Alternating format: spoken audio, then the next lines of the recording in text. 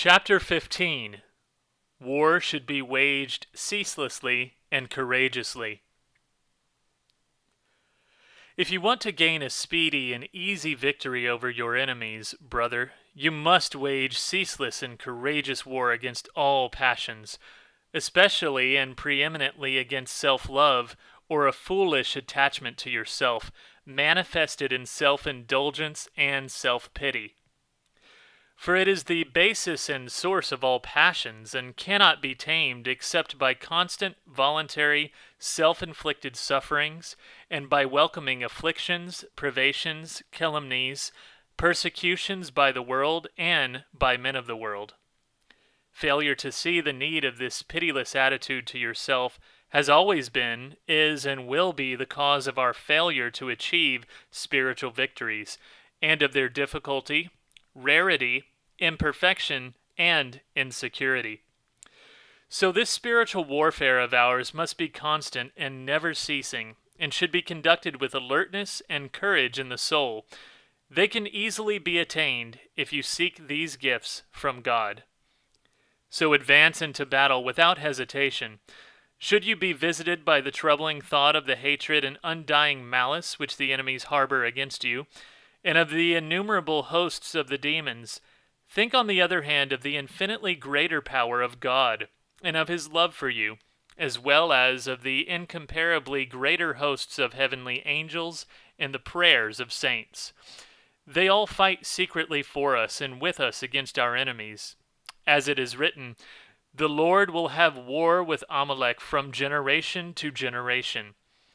How many weak women and small children were incited to fight by the thought of this powerful and ever-ready help, and they got the upper hand and gained victory over all the wisdom of the world, all the wiles of the devil, and all the malice of hell. So you must never be afraid. If you are troubled by a flood of thoughts that the enemy is too strong against you, that his attacks are never ending, that the war will last for your lifetime, and that you cannot avoid incessant downfalls of all kinds, know that our enemies with all their wiles are in the hands of our divine commander, our Lord Jesus Christ, for whose honor and glory you are waging war. Since he himself leads you into the battle, he will certainly not suffer your enemies to use violence against you and overcome you, if you do not yourself cross over to their side with your will. He will himself fight for you, and will deliver your enemies into your hands, when he wills and as he wills, as it is written, "The Lord thy God walketh in the midst of thy camp, to deliver thee, and to give up thine enemies before thee."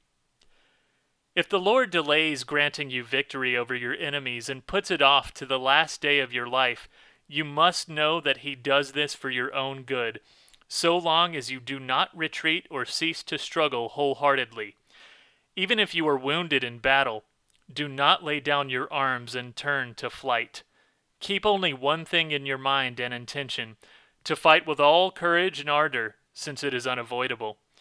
No man can escape this warfare, either in life or in death, and he who does not fight to overcome his passions and his enemies will inevitably be taken prisoner, either here or yonder, and delivered to death. It is not without profit to bear in mind also the purpose for which God is pleased to leave us in this state of war. This purpose is the following. In the days of old, when God led Israel into the promised land, he did not order them to destroy all the peoples dwelling there, but left 5 tribes alien and hostile to Israel. First, to prove the chosen people and to see how firmly they believed in him and faithfully kept his commandments. And secondly, to teach his people the art of warfare.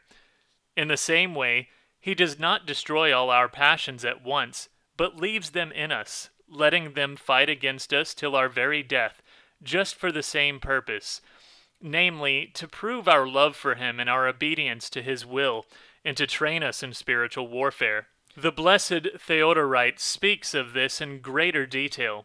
God, he says, does this for the following. A. To prevent us falling into carelessness and negligence, and to make us watchful, diligent, and attentive. B.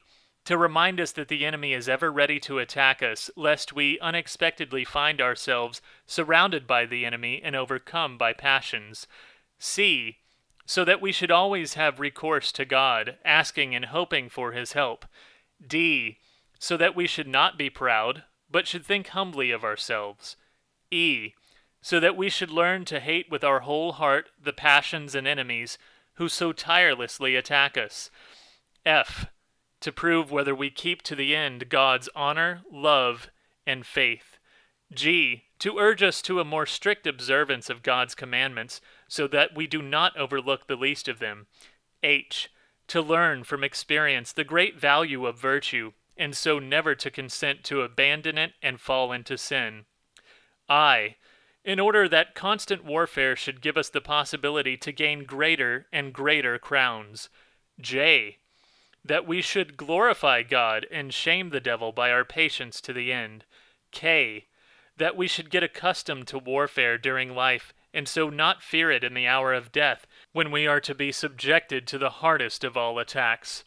Thus, since we are always surrounded by so many enemies, whose hatred of us is so bitter, we can expect no peace or respite from them, no cessation or postponement of attacks, but must be ready for an onslaught at any moment, and, when it comes, must immediately engage the enemy with courage. Naturally, it would have been better if we had not originally opened the doors of our being and let enemies and passions enter our heart and soul. But, since they have already found their way into us, we cannot afford to be negligent, but must arm ourselves against them to drive them out of us. They are shameless and stubborn and will not leave unless driven out by force.